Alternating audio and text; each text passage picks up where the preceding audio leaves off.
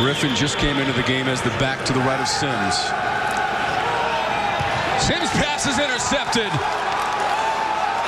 DeHunt Carter returns it near the 40, and he laterals the football. This is Trill Williams. He's got a block. Williams down the sideline, and he scores for the Orange. Carter, the lateral to Williams, to the house. And hear my dad, the defensive coordinator in the family right now. You absolutely can't do that. And they, yeah, you can if they score. There's the interception by Carter. Again, Syracuse just brings 4. There wasn't a blitz there, so there's extra bodies there in the zone. And there it is. Oh, man, as a defensive coordinator, you're scared to death if you ever see your guys doing that. But it was just too easy and too pretty, especially when it ends.